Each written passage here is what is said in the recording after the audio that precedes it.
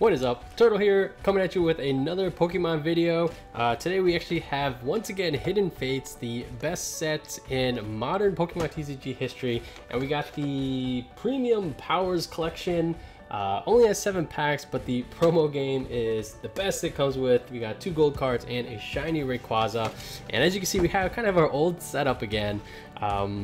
Doing this video this way just because, yeah, my hair's been out of control. Haven't gotten it cut in I don't know how long. Live across the street from a barber, but obviously those are closed.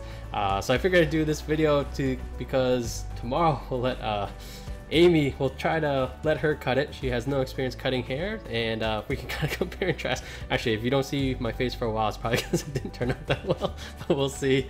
All right, let's get into this box. All right, so we did get everything open and get these sweet promos out.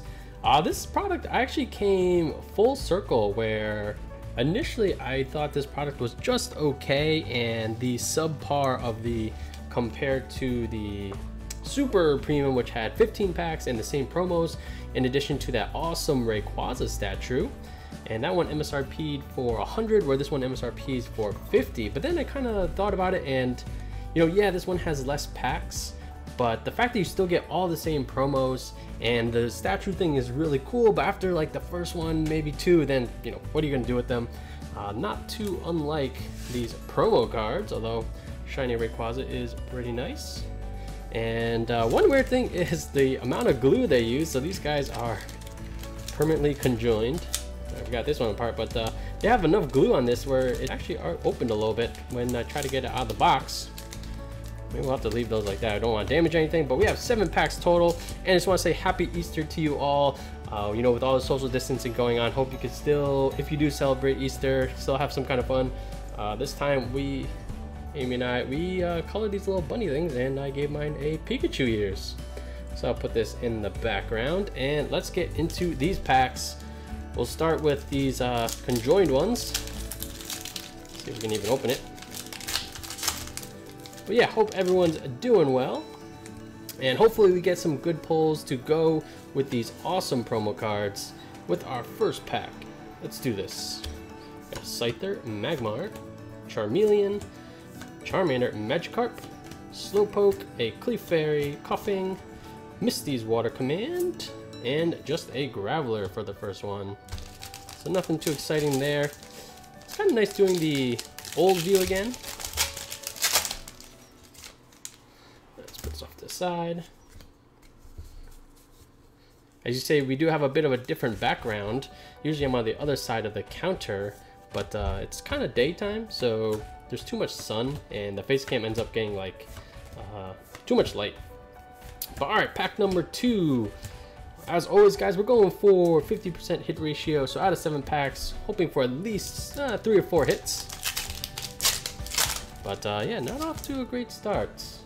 Pull-wise for these products, I honestly don't remember, but I don't recall it being too bad. But we've been doing great on those.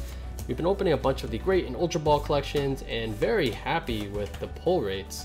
Haven't gotten anything crazy like a Charizard or too many gold cards, but hey, hopefully that'll change right here. Erica's Hospitality, and all right, there we go. A shiny GX in Stakataka. Stakataka's a very strange Pokemon, but I do like this card. Has an interesting ability. Fortunately, didn't amount to much as far as competitive, but I do like the idea of just having a bunch of them to stack that effect. Maybe you could use a Full Metal Wall GX attack as well, and doing no damage. Alright, so 1 hit in the bag. Let's get a few more.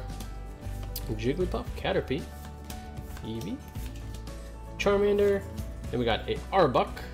Not doing so hot on the rare slot. We did get a Reverse Energy. Take it. Okay, only 3 packs. Going from typically 10 to 7 is, you know, significant, but I think we can still get there.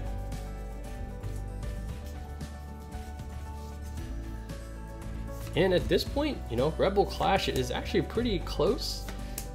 Given everything that's going on, I wonder if the popularity, or more important, like the amount of Rebel Clash that will be opened will be significantly less than it normally would have been, just because there's no events to go to. And we did get another shiny in Celesteal, and it is the very glossy version. Let's see if we can, that doesn't really show it, but I do like the textured version over the glossy. This is the textured, I misspoke. And we got 2 shinies. All right, let's get at least 1 more hit. Getting to 4 would be awesome. But yeah, obviously we're going to be opening some Rebel Clash, and I'm curious how things will hold up from that set on the secondary market, kind of like once events start,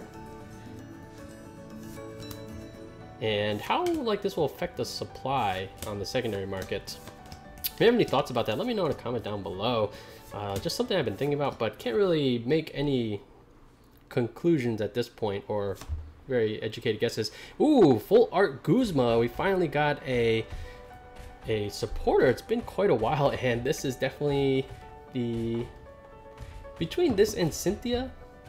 I think I prefer Cynthia, but Guzma is definitely the one that I'll see more play in Expanded, and this Guzma art compared to the Burning Shadows one is definitely better, so very happy with that, and pretty nice quality, and a Starmie GX as well. So there we go, 4 hits out of 7 packs, so another successful Hidden Fates opening. And we still got 1 more pack to go.